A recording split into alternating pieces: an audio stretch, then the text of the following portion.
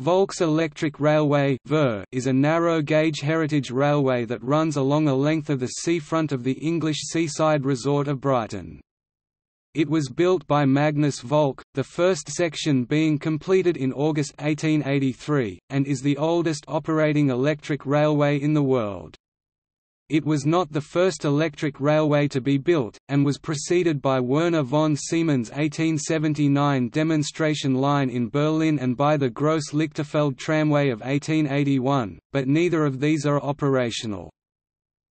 Operated as an historical seafront tourist attraction, the railway does not usually run during the winter months, and its service is also liable to occasional suspension due to severe weather or maintenance issues. History. On 3 August 1883, Magnus Volk opened a 2 feet (610 mm) electric railway running for 1/4 mile (402 meters) between Swimming Arch opposite the main entrance to Brighton Aquarium, and adjacent to the site of the future Palace Pier and Chain Pier. Electrical power at 50 volts DC was supplied to the small car using the two running rails.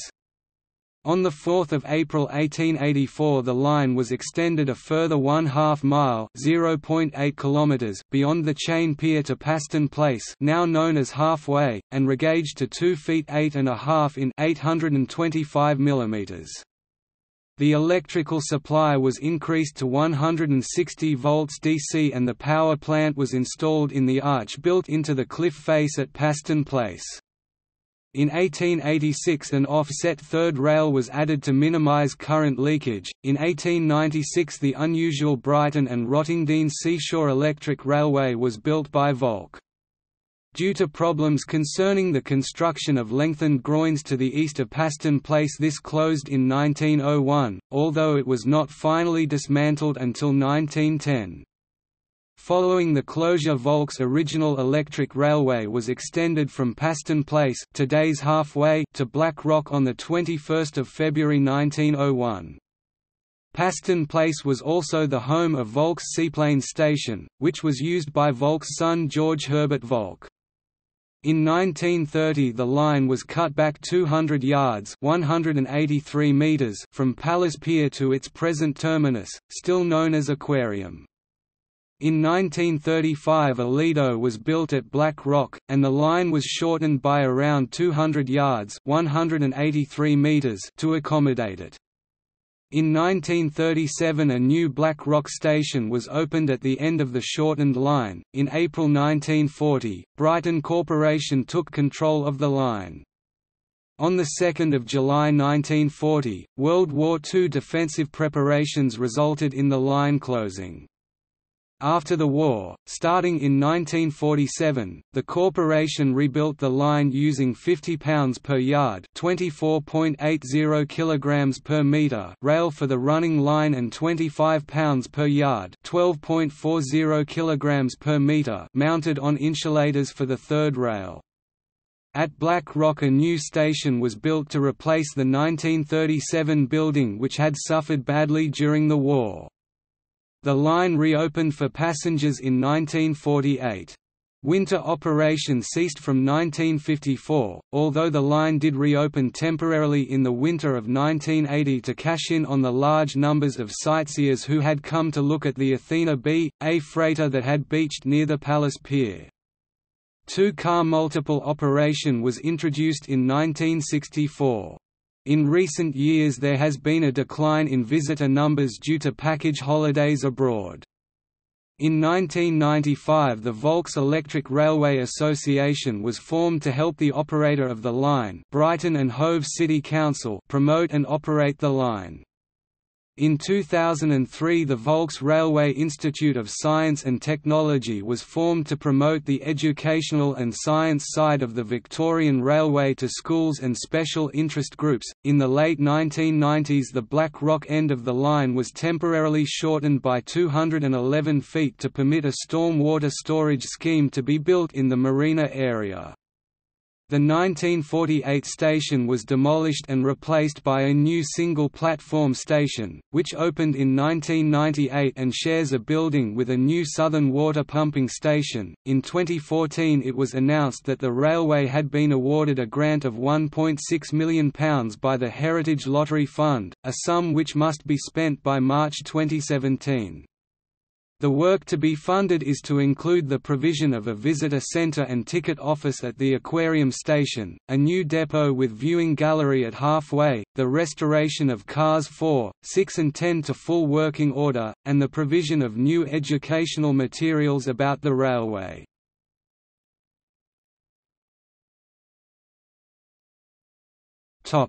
Operation.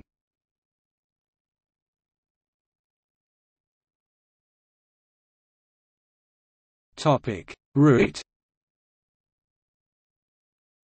Today the line runs between terminal stations at Aquarium, a short distance from the Palace Pier, and Black Rock at Black Rock, not far from Brighton Marina, with an intermediate station and depot at Paston Place, now known as Halfway. The line has a 2 feet 8.5 in 825 mm narrow gauge, is electrified at 110 volts DC using a third rail, and is 1 mile (1.6 km) long.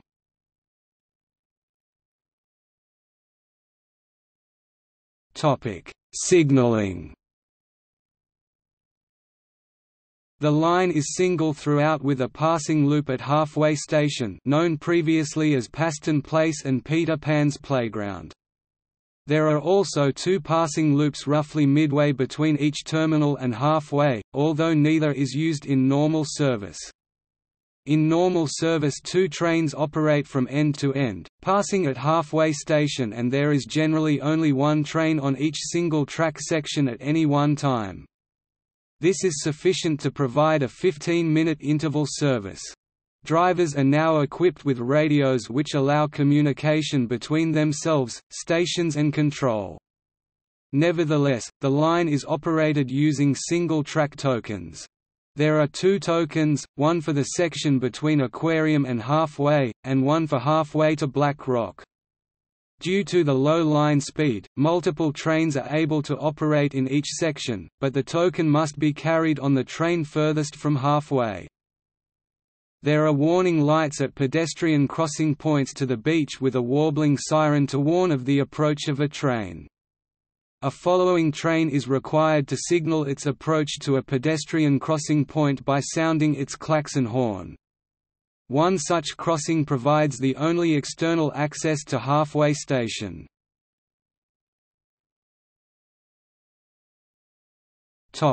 Rolling stock. The numbering of cars can cause some confusion as numbers were duplicated when new cars replaced scrapped vehicles. In 1948 cars number 8, 9 and 10 were renumbered 5, 2 and 1 respectively after the cars bearing those numbers were scrapped. All cars reverted to their original numbers in the year 2000. The cars were often built in pairs. Currently, there are 7 electric cars and 1 diesel locomotive in operation on the line with an additional 2 electric cars on static display elsewhere. The railway also possess a small number of service wagons that are used with the diesel locomotive. A highly detailed model of Volk's Carriage 6 is on show in the foyer of the Brighton Toy and Model Museum, donated by Siemens, who provided much of the electrical equipment used on the railway.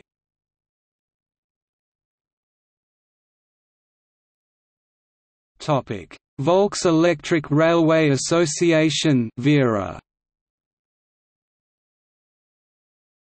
At the invitation of the Council and the management of the Railway Supporters Association, the Volks Electric Railway Association was formed in 1995.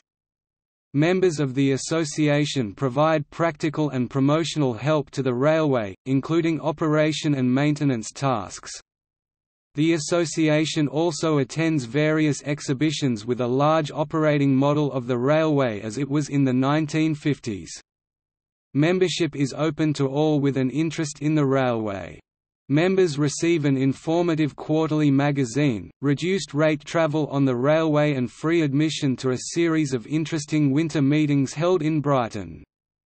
The association also acts as a collector for Volk's memorabilia and ephemera, some of which can be seen at the South Downs Heritage Centre in Hassocks.